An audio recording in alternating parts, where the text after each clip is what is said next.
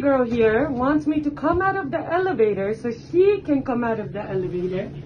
Because it's a small space, we're supposed to maintain social distancing. I don't understand why you can't just politely step out to allow me out of the elevator when I asked you nicely while you have been wearing your mask. You didn't ask me nicely. You said get the f out the elevator. I said that after you refused no. to get out. You have a giant ball. So get up at your floor. I'm trying to get off at my floor. I can't come close to you. Do you not understand that I have an extremely compromised immune system?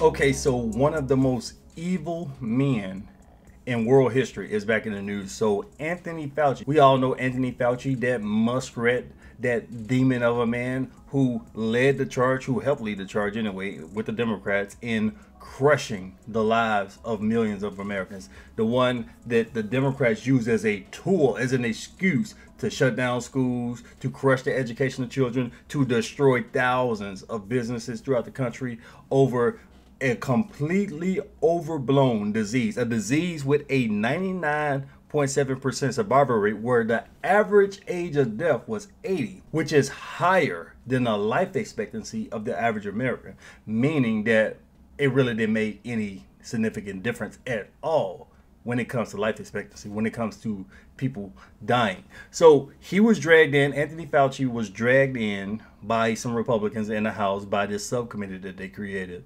In question, I don't have a lot of confidence in these Republicans because they're extremely soft and they've been talking and it's been years and we haven't seen any major action.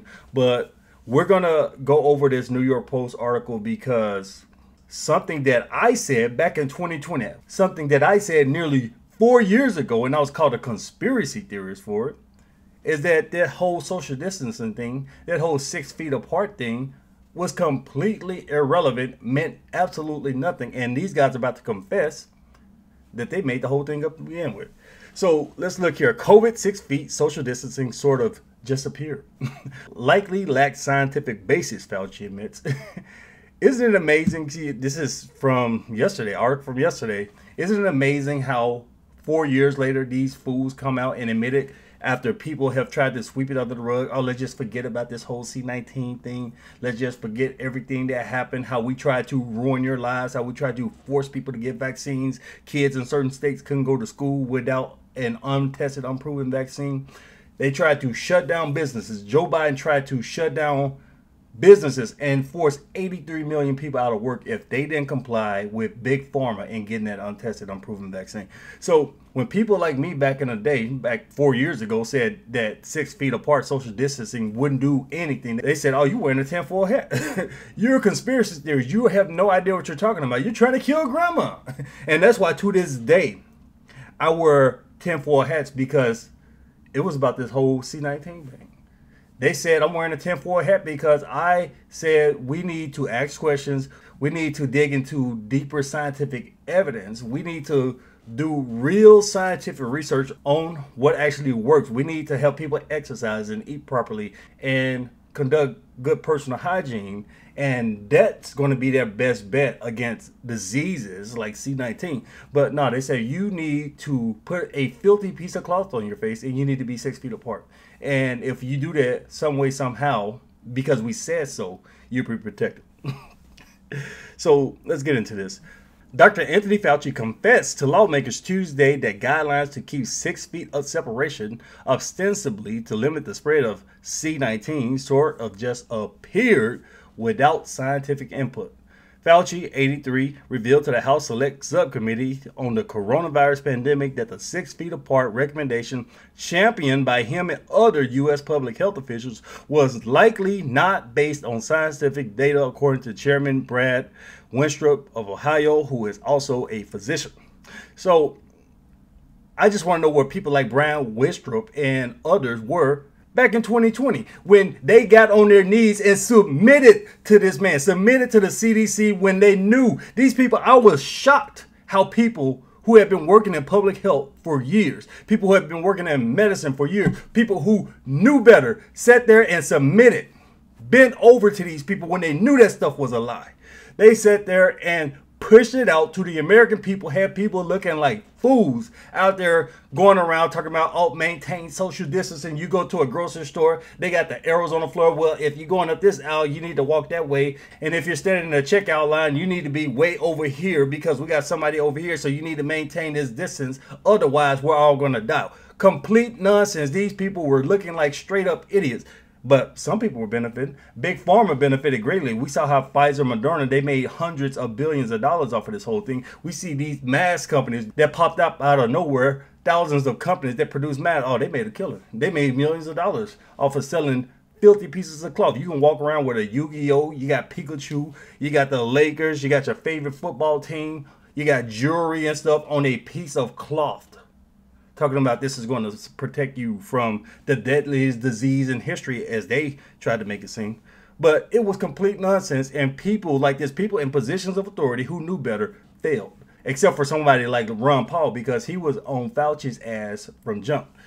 Schools nationwide remain closed well into the second year of the pandemic as a result of the social distancing guidelines, which were disputed by both research studies and other health officials. So I will say this, I will give credit to some people because we had people, some people who knew better try to speak out, but social media, these big tech companies silenced them. You got on YouTube, back in the day, you got on Twitter, before Elon took over, you got on Facebook, all these companies, they would silence you, they would kill your account. We went into a state of full-blown fascism. They were saying, look, if you don't go along to get along, if you don't go with what the ruling elite say, what Fauci, what the CDC directors say, if you don't go along with the Democrat Party and the agenda that the DNC is pushing down, about shutting schools down, about social distancing and all that crap, then we will silence you. You better not get on here talking nonsense.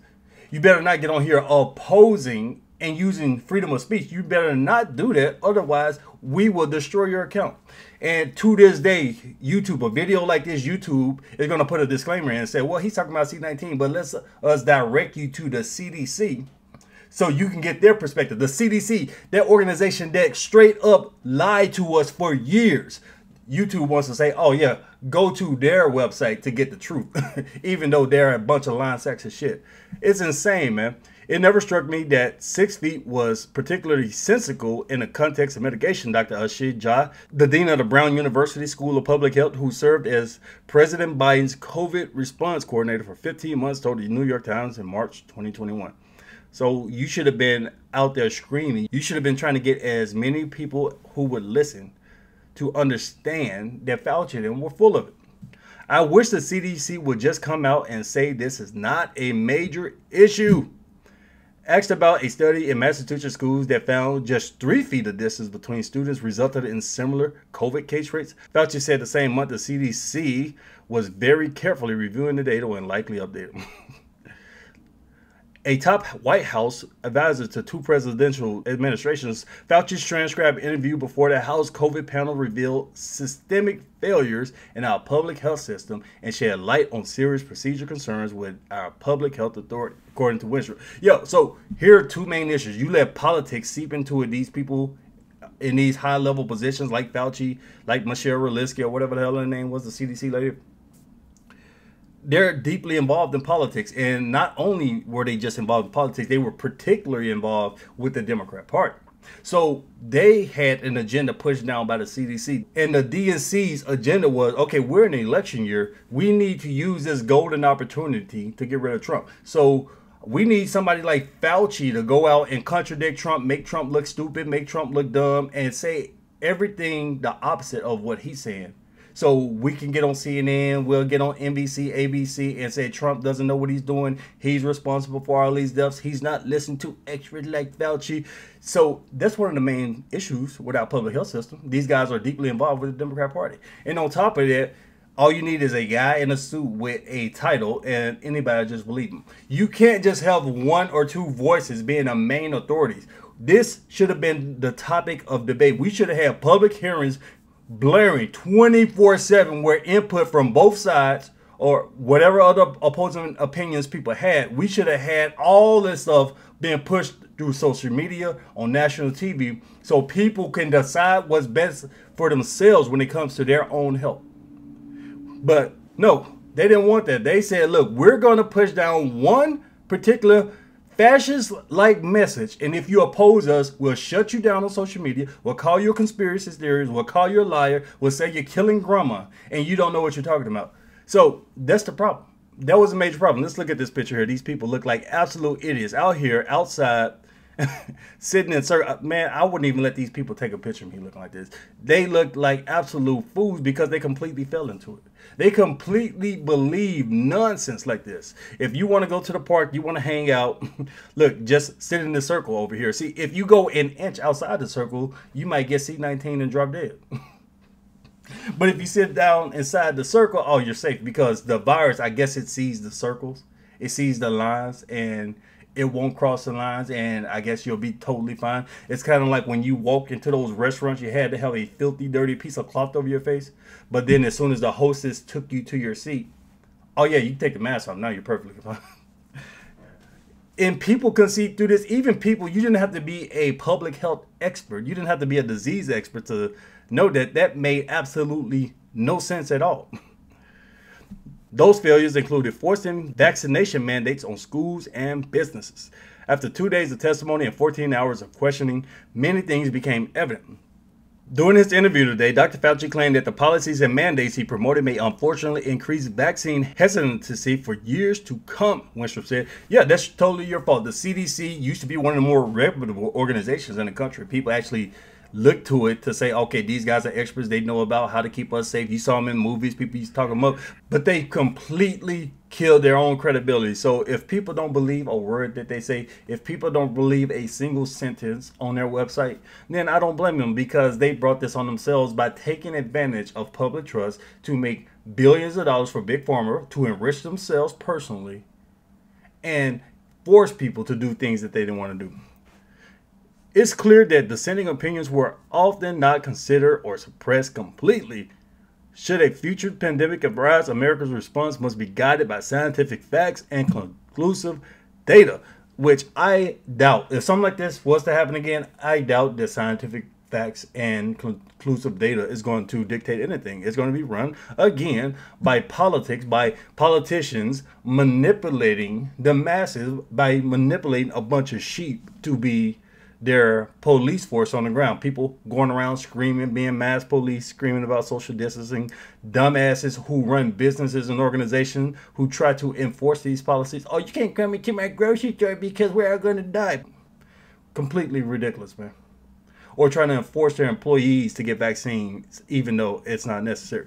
Winstrup also said committee members remain frustrated with Dr. Fauci's inability to recollect COVID-19 information that is important for our investigation. Yeah, of course he doesn't remember.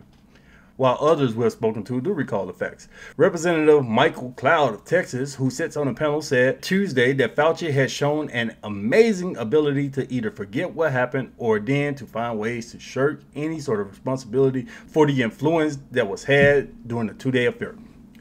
They washed their hands of any sort of responsibility, saying, oh, those decisions were made by school districts. Yeah. Dumbasses in charge of these school districts decided to shut down schools, had kids walking around with these filthy cloths on their face, had kids doing social distancing because they use people like the CDC, Michelle Walensky, them. They used Fauci to justify what they did. Oh yeah, we're going to shut down businesses. We're going to keep the school closed. And your kids who are already struggling academically, they're going to get even worse. We're going to do that, and we can get away with it because, hey, Fauci said we can do it, so we can do it. But Fauci said, no, those are school districts. I had nothing to do with that. But the school districts, though, if you don't follow the guidelines coming out of the federal government, you open yourselves up to lawsuits. Cloud said of Fauci and other U.S. pandemic response officials. Yeah, that's true. So that's one big reason why some of these businesses and these schools did what they did, because they felt, well, we have to comply, even though a lot of them wanted to. A lot of them, well, we have to comply with this, otherwise somebody might sue us. He says he's still not convinced that there was learning loss, that in his view, that's still really open for discussion. So these dumbasses in charge of these schools, in charge of these organizations, people who shut down the economy and all of these governors, they only factored in what Fauci them said. They didn't think about long-term health impact, mental health impact, learning loss, economic concerns. They didn't think about any of it. They said, look, it's 2020, it's an election year. We need to shut down the economy, crash everything, and blame Trump if anything goes bad. And that's exactly what they did. That's why the Republican governors who did shut down, that's why they quickly opened back up. But the Democrats kept that crap shut down for as long as they could. These blue states had people walking around with these filthy cloths on their face doing social distancing for years with no scientific evidence at all. I mean, a complete abuse of power.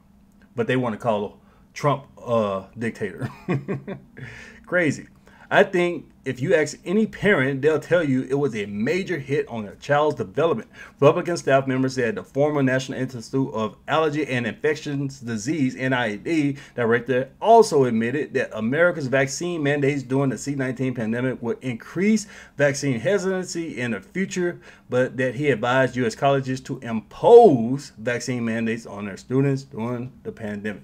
And that's why people don't want to get these vaccines. That's why people don't trust the government. That's why the CDC has zero credibility. That's why a worm, a muskrat, a evil piece of shit like Fauci has no credibility except for among the left-wing sheep who just believe anything that the Democrat Party tells them.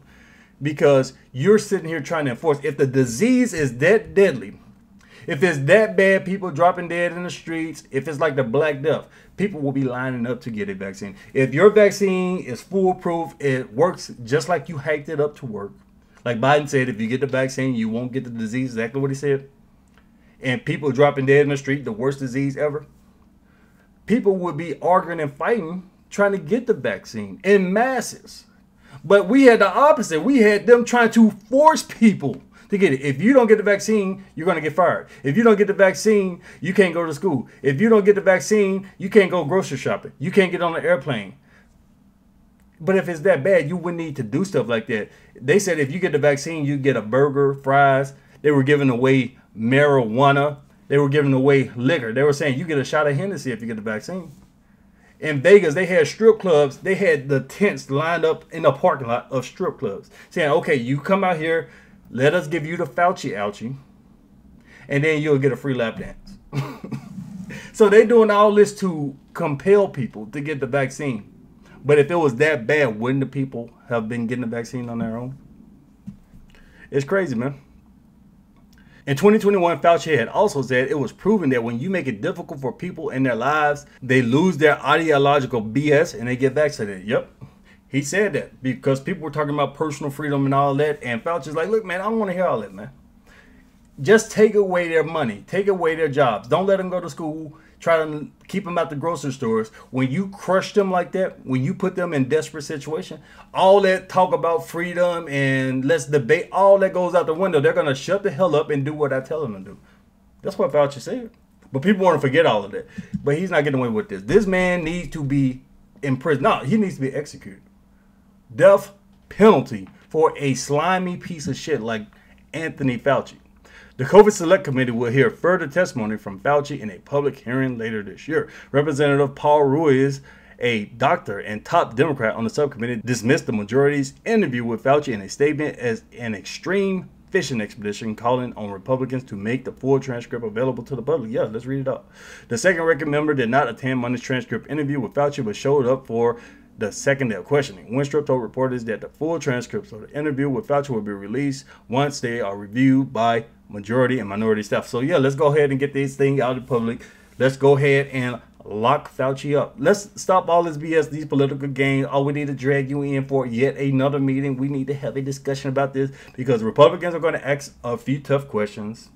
They're going to say some things that people like me, us conspiracy theorists, have been saying for the last 4 years. And more than likely, they're not going to do anything about it. And the Democrats are just going to deflect. They're going to say, well, this is a fishing expedition. You're just making stuff up. Everything Fauci did was good and perfect because he helped Trump look bad. He helped us shut down the economy. Because of Fauci, we were able to justify shutting down schools, shutting down businesses, causing people major grief, destroying the economy, increasing employment. And then we said, oh, it's all Trump's fault. So vote for Biden. And that's the only reason. If this C-19 thing never happened, Trump would be president right now because the economy was doing extremely well. No wars were started. The economy is doing good. So that's a historical track record to show that the incumbent will be reelected. But they had the ultimate weapon. Let's crush our own people. People like Gavin Newsom in California, 40 million people. I'm going to destroy my own state. I'm going to crush the education of my children. I'm going to shut down businesses. I'm going to run people off. I'm going to cause mass chaos, destruction, and create all types of horrific hardships in people's life. And then I'm going to say, yeah, that's Trump's fault. And these sheep, even a lot of these independent voters who lean left anyway, a lot of these independent voters, they just said, oh yeah, this is on Trump. Trump should have used his magic wand and made everything go away. But because he couldn't, I'm going to vote for a senile pedophile like Joe Biden. So, like I said, Fauci needs to be in jail or executed for this evil atrocity that he helped lead. And the Republicans need to stop foot drag and stop all these little meetings and actually take action. So let me know what you guys think about this. Leave me your thoughts below. Share the video. Thanks for watching.